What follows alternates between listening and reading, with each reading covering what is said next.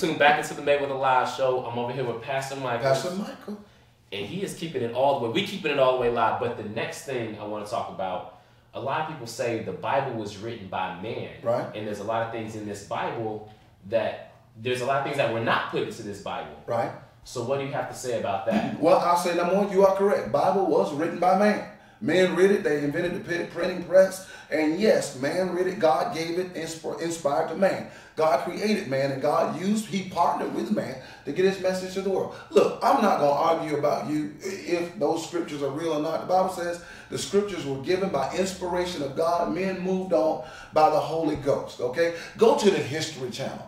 Google Jesus. Google Paul. I mean, the history declares we don't even have to have that argument anymore. If you don't believe the Bible is real, you don't believe your mom's real or your family tree is real, because now what you're saying is history doesn't mean anything. But what I can tell you is there are things in the Bible that can only be proven by its reality in our life. Such as speaking in tongues. Speaking in tongues. So explain to people what because this is the understanding I had of speaking in tongues when I was younger. I was probably about 8 years old, right. And my parents, they took me to be baptized.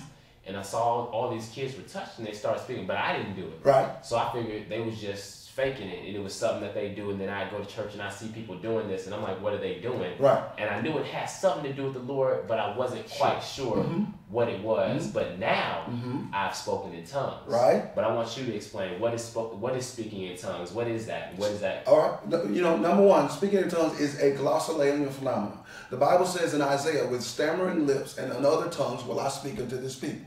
Okay, you got to understand this. Language came from the separation of language came back in Genesis chapter 11 when God saw men coming together with one voice, one vision, one language. They said, we're going to build an altar to God. They built something, Tower of Babel, all the way up to heaven. God had to come down and break it up, and he realized that the power was in their one language. So he separated their language, and all of a sudden there was confusion because everybody wasn't speaking the same thing. Okay, so what God did was when Jesus died on the cross and was raised from the dead, he sent the power of the Holy Ghost. He wanted to give everybody one language to communicate with him. So the Holy Spirit gives us a supernatural language where every individual can have communication with God that will bypass our natural mind. So you brought something else in, the Holy Ghost. Yes. So the Holy Ghost, explain it. The Holy Spirit is the third spark of the Trinity. It is the Spirit of God of creation that moved upon the waters. When Jesus died, he said that I will not leave you comfortless. It is the Spirit of Jesus that lives on the inside of us, that whispers the voice of God, that reveals all truth, and he's the one who inspires that supernatural language. Simply like this, God gave us speaking with other tongues so that you and I could have direct communication, spirit to spirit with God, and it'll bypass your natural mind. Remember the tree of knowledge of good and evil? Right. Well, that tainted us. So we can't tap into spiritual things just on the natural. We need the help of the Holy Spirit to help us get revelation. So when you speak in tongues, what does that do for you, though? I mean, what are you saying?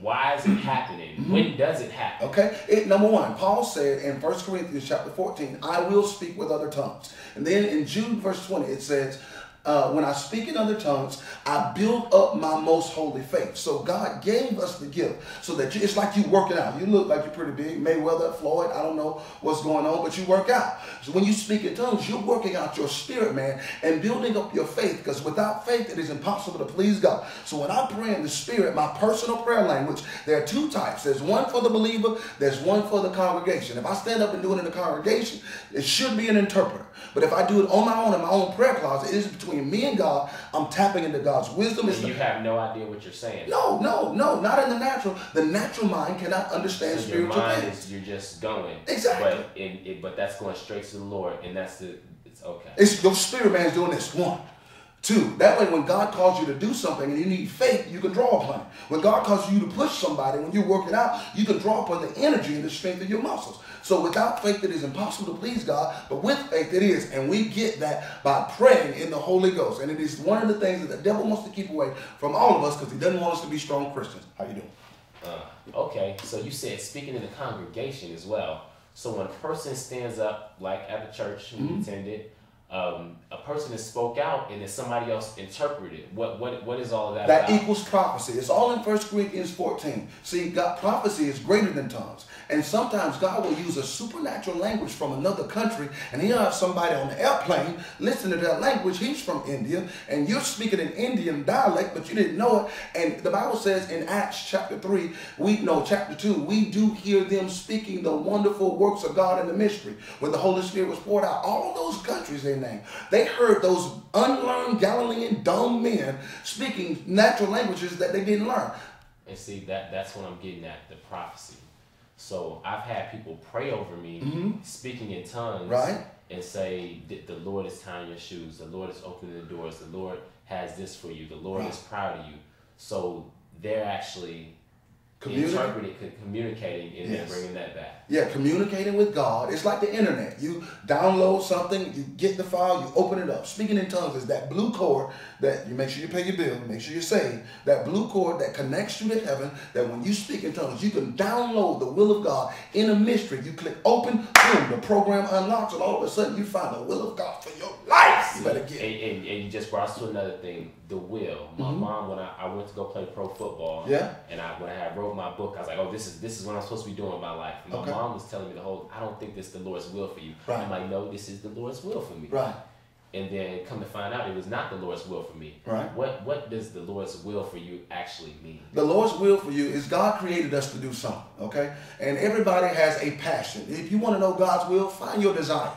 You know, look, even it could be the wrong desire. When you find it and you say, God, I think this is what you want me to do. You went to play pro football. See, God is so strong and he loves you so much. You could step out one way and think you're doing God's will. But if you go in faith, he'll say, no, come on, baby. Your foot, it needs to go over here. That's where you need to be. So without faith, it is impossible to please God. So you got to find the desire of God. What do you mean?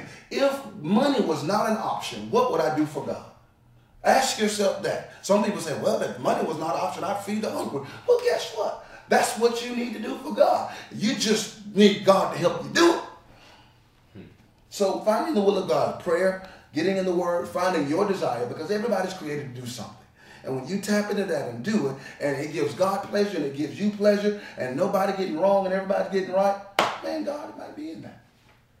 I hope y'all learned something. I hope you're enjoying the show. We're about to go to commercial break. When we come back, we're going to have some closing topics, touch on a couple more controversial things real quick. Hey, but it's the Mayweather Live Show. We'll be right back after this commercial break. Like that strawberry blonde. Strawberries, whipped cream. Hey, focus, ice cream. So I give it that very like watermelon, sweet to touch, like strawberries. Stop by Cold Stone Creamery. I got my Oreo overload. Fulfill your fantasy today. Visit Cold Stone Creamery, your ultimate ice cream indulgence. Every day is my birthday when I have my birthday remix.